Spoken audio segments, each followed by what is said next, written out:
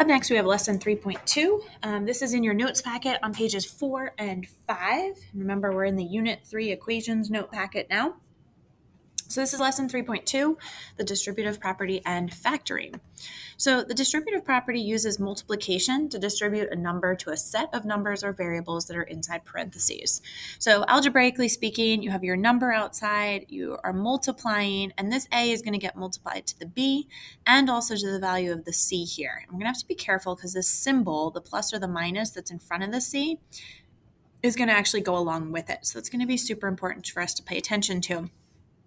I like to think about distributive property problems as like a mailman, because the mailman comes around and delivers all mail to all the different residents in a neighborhood or community or whatever, and they put the mail into all the different mailboxes. So distributing is you're going to be putting mail into all the mailboxes of the ones inside parentheses. So distributive property, remember you're multiplying because this 6 is bumped up to parentheses. So we're going to multiply 6 times x, and then we're going to multiply 6 by the 6, and it's going to be important for us to note that it's a positive 6. So 6 times x, in math class, we don't actually put the dot in between anymore. We're just going to put the coefficient, which is the number, bumped up next to the variable, and that's telling us 6 times x. 6 times x, and then we're going to do 6 times a positive 6, which will give us a positive 36. Now, when we actually read this answer, we have 6x plus 36. X's, this is a variable, so there are 6 of these, and then there's 36 that are just plain old what we call constants. Variables and constants cannot be added together. So this is your final answer. It is an expression, and that's your final answer. There's no equal sign here. There's nothing else that you can do. In the next one, we're distributing the 5 to the x and the 5 to the plus 4. So 5 times x is 5x.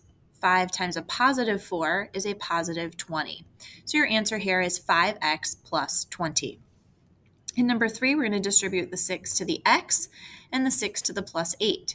6 times x is 6x. 6 times plus 8, or positive 8, is a positive 48. Last example, I'm going to have you go ahead and distribute this 9 to the y, and also be careful to the negative 8. 9 times y is going to be 9y, and 9 times a negative 8 is going to give us a negative 72. So we actually read this as 9y minus 72, but that 72 has that negative sign in front of it. A couple more problems just to practice this with. I'll do the first one, and then we'll kind of go from here. So the first one has some negatives. We have a negative 4 out front. We're multiplying by a negative x, and we're also multiplying by a negative 3. Negative 4 times negative x, integer rules, that results in a positive 4x. Negative 4 times negative 3, negative times a negative would give us a positive, and our number is 12. In the next example, we have 6 times 2x and 6 times a positive 4. 6 times 2x, so basically that's saying 2x, 2x, 2x, 2x, 2x, 2x, 2x. So that would actually result in 12 x's. So you just multiply the 6 times the 2. And then you do 6 times the positive 4, which will give you a positive 24. The next one, I'm going to have you go ahead and try this one. Distribute the 1/2 to the 4x and also to the positive 6.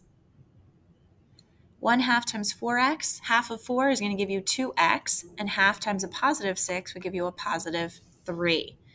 Take a look at example number 4. Go ahead and distribute the 3. 3 times 8x, 3 times a negative 9, so you should get 24x minus 27. Example 5 has a lot of negatives. I'm going to have you go ahead and practice with that. Negative 3 times a negative 2x, and negative 3 times a negative 4. That'll give you a 6x plus a 12 then. In example 6, distribute the 8. 8 times 4m is going to give you 32m, and 8 times a negative 3 would give you a negative 24. Eventually, you should be getting to the point now where you don't actually have to draw these loops, but I just will keep doing them until the end of our notes for today. In the next one, we're going to do 1.25 times x and 1.25 times negative 4. As a reminder to you, you are welcome to use your calculator in this chapter, in this unit, so that's fine if you want to pick up your calculator. 1.25 times a negative 4 is going to give us a negative 5 here. So you could actually just do 1.25 times 4 and then put that negative sign before it. That's fine. The next one is 0.75 times 16x and times a negative 24. I'm going to have you go ahead and do this one. So 0.75 times 16 is going to give you 12x, and then 0.75 times that 24 is actually going to give you minus 18 then. Last example, we have 1/10 times 50 and 1/10 times a 30. So it's going to give me 5x plus 3. So that's how you do the distributive property. If you flip over to page 5 in your notes packet, we have another process that's called factoring. And factoring basically undoes the distributive property. So once you distribute, you get that expression. And if you have an expression, you're able to actually factor out what are the common factors. Common factors are kind of like what we used to reduce our fractions before, only now instead of looking at a numerator and a denominator, we're going to look at two different terms that are part of our expression. The process of distributive property I called to be like the mailman. The process of factoring I call to be like a trash truck, because the trash truck comes around the neighborhood and collectively it takes everybody's trash then. So just like we're going to go from this expression that's right here and we're going to take its trash. What does everybody have in common here? So if I look at 4H and I look at an 8, I notice they're both even, but I also notice that between the 4 and the 8, they have a common factor of 4. So I'm going to go ahead and pull that 4 out. And now I'm undoing distributive property. 4 times what is going to get me that first expression of 4h? So I would have to multiply 4 times h to get 4h. What would I multiply to get 4 times what would give me a positive 8 then? So 4 times a positive 2 would actually get me to that positive 8. So if I factor, I get 4 parentheses h plus 2, I can distribute back, and I get 4 times h, 4 times a positive 2, and when I distribute back, I should be back to my original that I got as my first expression. So this is the distributive property. You factored out a 4. So we're going to look at the first one here. We have a 40p plus 50. So the biggest common factor that these two numbers, 40 and 50, have in common would be to factor out a 10. And if I look at this, I'm going to have 10 times what will get me to 40p. Well, to do 10 to 40, I would have to multiply by 4. And to get that p in there, I also need to have a 4p listed out here. 10 times what is going to get me to positive 50? Well, that would be a positive 5. And if I go ahead and distributive property, 10 times 4p, 40p, 10 times positive 5, positive 50. Take a look at number 2. I have 30 plus 30j.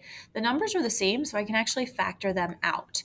So inside parentheses, 30 times what is going to get me to 30? That would be times 1. 30 times what is going to get me to a positive 30j. So I'm going to have to put plus, and my number would be 1, and I still need to include the j.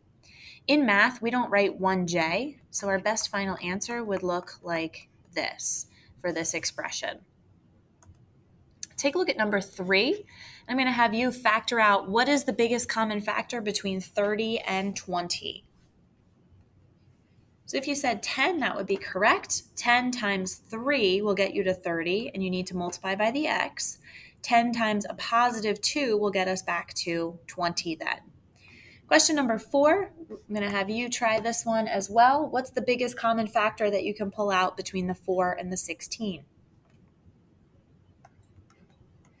4 is the biggest factor, so we're going to do 4 times x, and 4 times a positive 4. So your expression is 4 times the quantity x plus 4. One of the applications that we can do here is if we're given a perimeter of a square, we know that the square has 4 equal sides.